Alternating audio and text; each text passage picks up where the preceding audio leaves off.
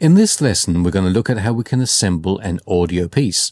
This could be a podcast or a segment for a radio show. What we've got here is a quite typical way of doing an audio piece.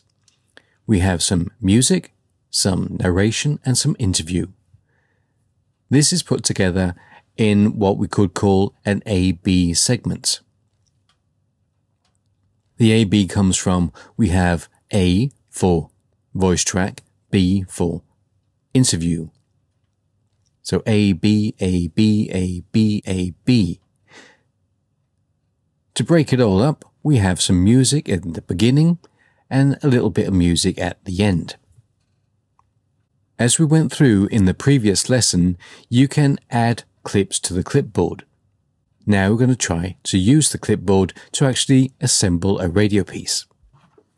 Now let's start with a blank canvas, or workspace, as it is. Over here in the clipboard, we have some voice tracks and the interview divided into the two people that were interviewed, Simon and Graham, and we have some music. These are all the components that I need to produce my radio piece. It's a bit like preparing dinner. Over here we have the neatly prepared ingredients for the meal, and now we're going to put all the ingredients together to make a beautiful supper. Let's start with a voice track. I can just drag that into the workspace and the levels will automatically be set. I'm now going to place my playhead in front of it and just press play to listen to it. Simone and Kipski have been creating crazy sounds together since they were kids in the city of Utrecht. Here I can just add a fade by pressing F. And now I can take the first interview bit, drag that in, and place it. Press P for pre-roll. Crazy sounds together since they were kids in the city of Utrecht. We used to go skateboarding, and then when we got tired, That sounded just fine. Now let's move to the end. We can just move our playhead by clicking, or if we are on the right track, we can use Shift and right arrow, and we will jump to the end of the clip. Let's take voicer number 2. And drag that in here. And we can already see that we want it to start right here. So we can just drag it further, like so. Again, just press F if you want to fade in. Let's have a listen to that. I'm trying to make samples, sort of. That's Simone Ackermans, the Simone of Simone and Kipski. That sounded just fine, and let's take the next one.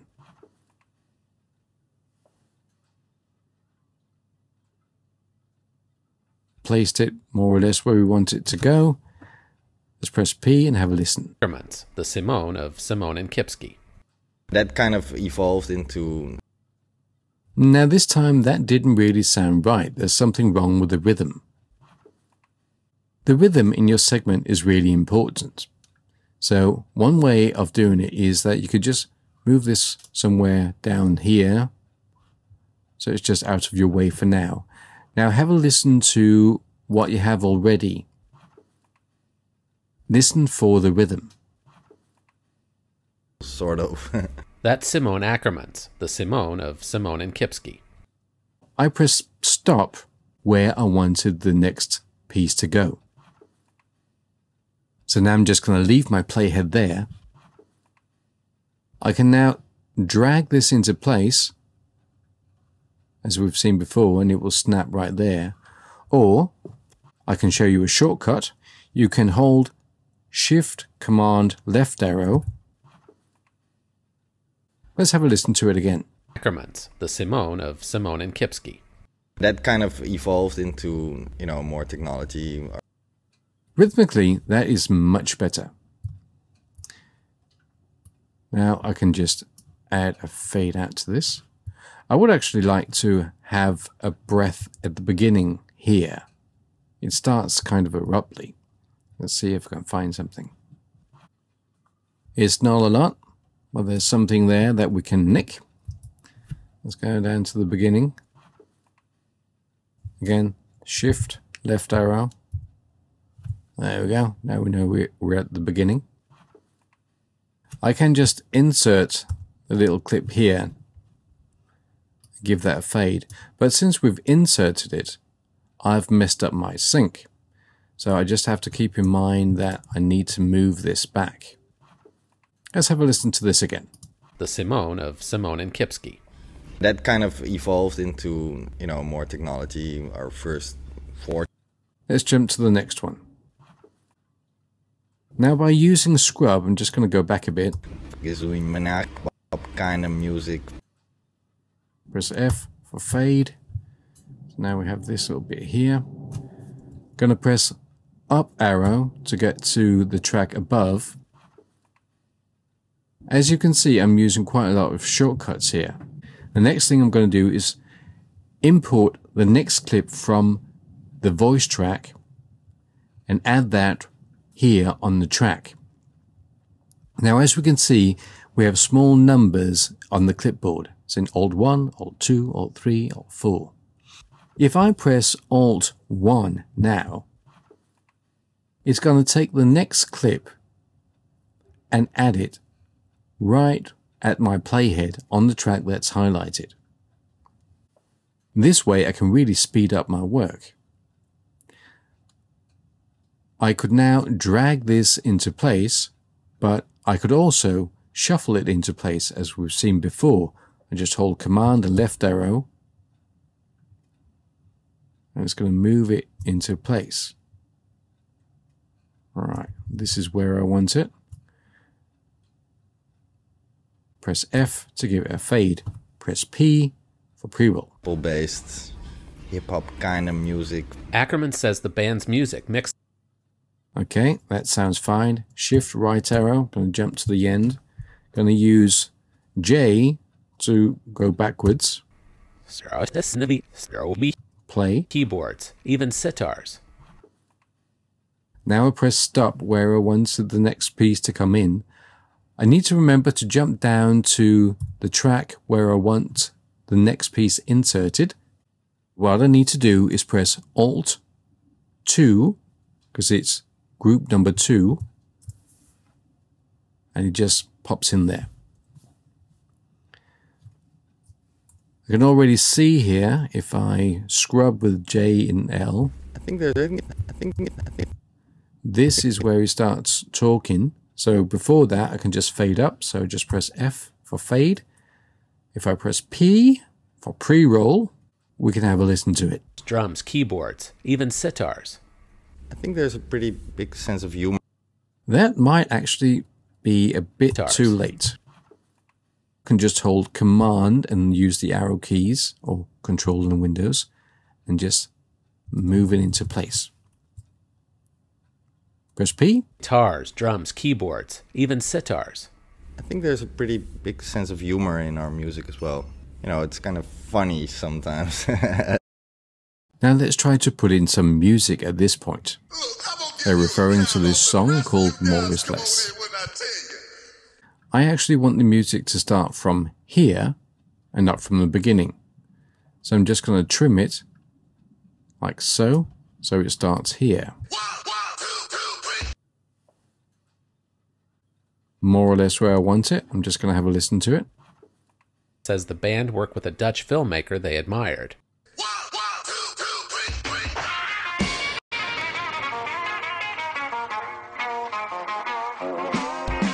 Now it would like something else to happen. I would actually like this clip here to go on top of the music, like so.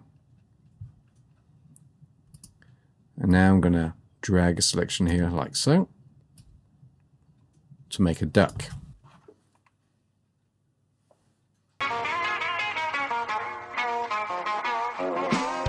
Something clicked, and it just seemed like the band had this amazing data source, so we had to grab it and had to start working with it.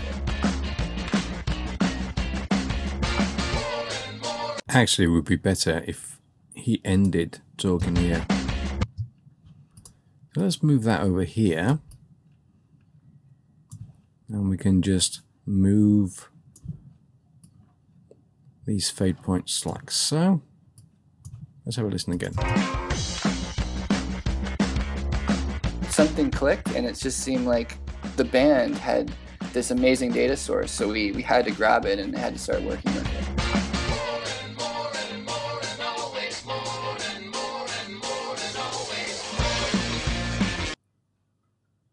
Let's do the same here. We want the speak to come in.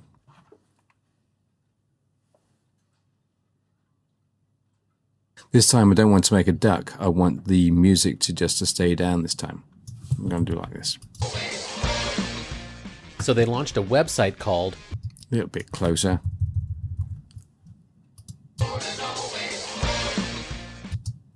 Put a fade on it. Forgot that. There you go. Still a tiny bit closer. That would be nice. P.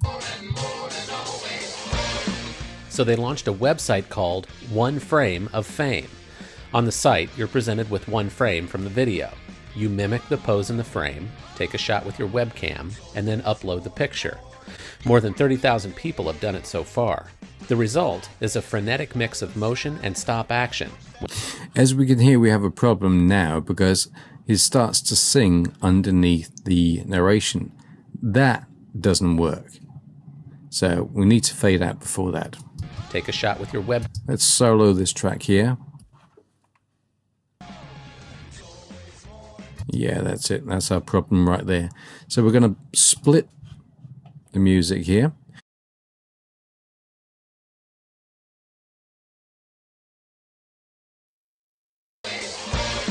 So they launched a website called One Frame of Fame. On the site, you're presented with one frame from the video.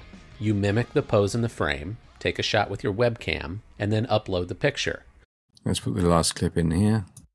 It had a whole bunch of people doing the same thing, but the pictures just the images look totally different, right? You had different people, different backgrounds, and people holding their cats in the images. And this is exactly what we needed for our algorithm. Maybe right here, it would be nice to have the end of the music. So we've got some odd instrumental music right here, and we have some singing over here. What we can do is we can split this region now.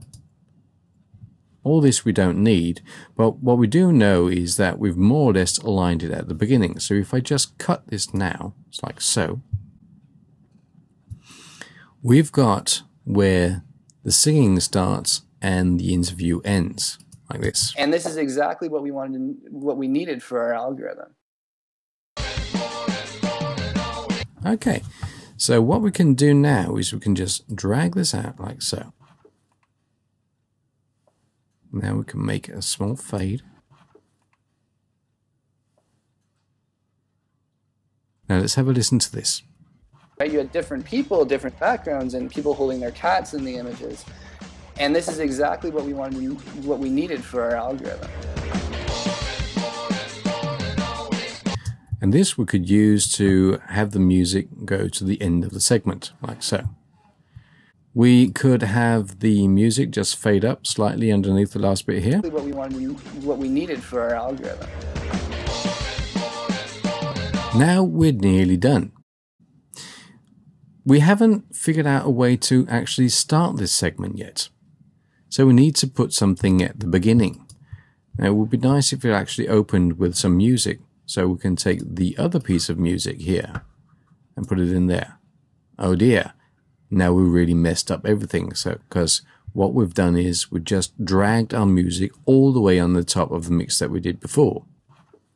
Obviously, that is not going to work. So I'm just going to undo that. One way of getting around that would be to add a new track.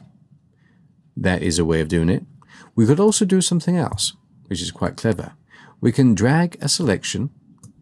This is roughly the amount of room that we have for this piece of music here. We can just take the music, drag it into the selection, and it's only going to give us from the beginning of the music to the end of the selection. I can always drag out more if I need it. It's just a neat way of putting some audio that you know is too long into an area where you don't really have room for it. Press Home to go to the beginning of the segment. Where home is on your keyboard might vary slightly, so just have a look at the keyboard. But now that we're at the beginning,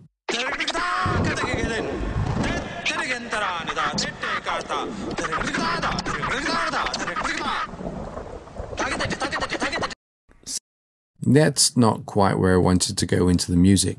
So I need to find the right space, but I don't really have any more room here. So what I want to do is give myself a little bit of elbow room. So I'm going to move everything here a bit further down the timeline just for the time being. I can do that by holding Alt, Command, and just pressing the first segment here. And it's going to highlight this segment and everything after that. That's Alt, Control on Windows. So now I can just drag this down here. It's out of my way. I can get back to that in a second. Back to the music. I'm just going to drag that out.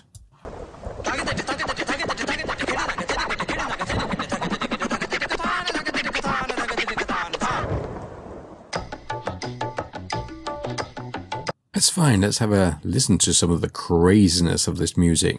Then I want the first narration to start right here. Maybe you remember that we could set markers. I use markers a lot.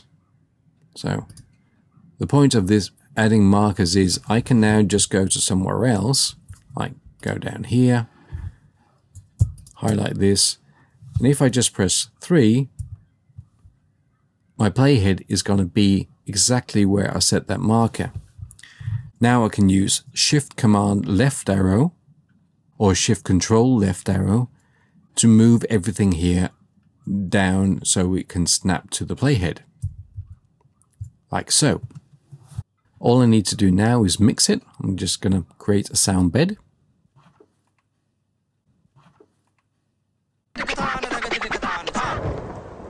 Simone and Kipski have been creating crazy sounds together since they were kids in the city of Utrecht. We used to go skateboarding, and then when we got tired, we'd just spend hours pressing pause buttons.